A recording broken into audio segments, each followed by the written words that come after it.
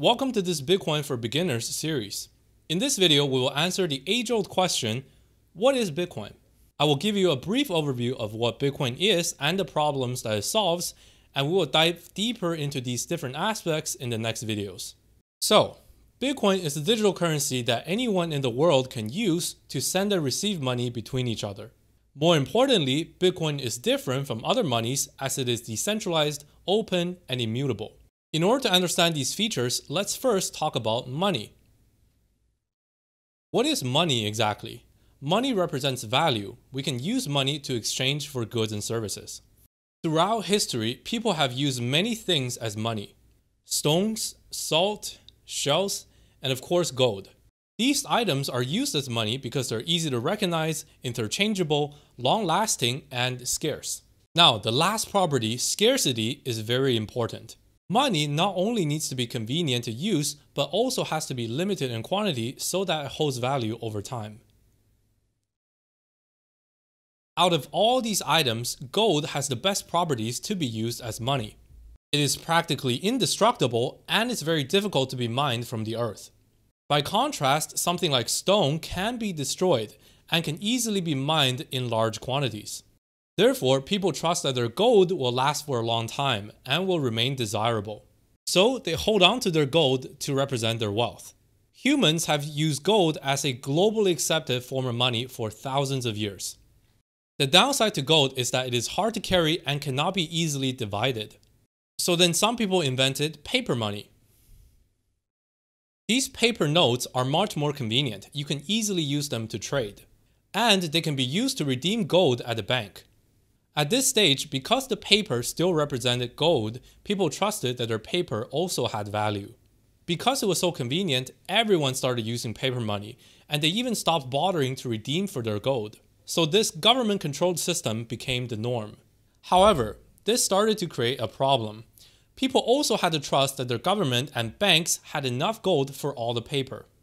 Then one day, the government said, let's forget about gold and just trade paper instead. By this point, people had forgotten that their money needed to be scarce in order to have value. And that's how the government convinced everyone that their promise alone is enough to give paper value. This was the birth of fiat money. These include the dollar, the euro, yuan, and most modern currencies. Although convenient, fiat currencies have two big problems. First, they are controlled by a central authority.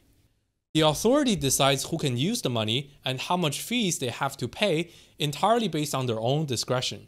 And users of the fiat money have no choice but to accept them. Secondly, and this is the major problem, is that fiat money is not limited in quantity. Because there's no commodity backing fiat money, the government or central bank can create as much new paper money as they want. This causes inflation, which is the effect of money decreasing in value when more money is being created. For example, in the 1960s, a McDonald's burger costs 15 cents. The same burger costs $1 today. The burger has not increased in value, but instead it's the dollar that has decreased in value because there's so much more dollar out there. We have seen time after time during crises such as the 2008 financial crisis and the 2020 pandemic that central banks will issue extreme amounts of new paper money. However, the majority of these newly created money will go to the large corporations and banks to solve their problems, while the public will only receive a small portion of this money, and it is absolutely shadowed by the large depreciation of their savings. Enter Bitcoin, a digital currency that solves these problems. How does it do it? First, Bitcoin is not controlled by a central authority. It is decentralized. All of Bitcoin's decisions are made by its users. A majority of Bitcoin's users have to agree in order to make any changes to Bitcoin, such as to issue extra new Bitcoins. Bitcoin is also powered entirely by its users, and anyone can participate in running Bitcoin. When a user sends Bitcoin to someone else, everyone's computer works together to secure this transaction. They also cross-check each other to make sure that nobody is lying about the transaction in order to benefit themselves. This is the essence of Bitcoin mining, and we will go more in depth in another video. Secondly, Bitcoin is completely open. Anyone with an internet connection can use Bitcoin. There are no requirements set by any authority. All you need is to download the Bitcoin software, which can run on any device. Bitcoin is also completely transparent. Unlike a bank, which only allows you to view your own accounts, Bitcoin allows everyone to view everyone else's accounts. You can see exactly how much money everyone owns and how much they are sending to each other. This allows its users to verify that nobody is creating extra Bitcoins or spending Bitcoins that they do not have. Lastly, Bitcoin is immutable. Just like how gold is practically indestructible, Bitcoin is also indestructible.